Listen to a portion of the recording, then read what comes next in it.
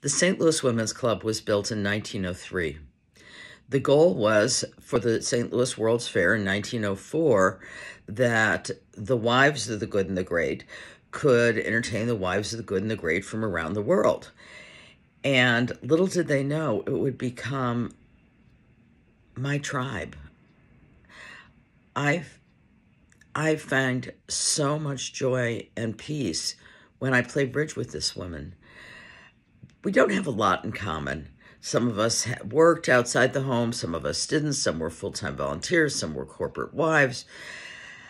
And yet, 50% of our group have had cancer. Some have lost children. 50% have lost husbands. And I just feel so comfortable with them. I need this, and it just makes my life so much better to find my tribe.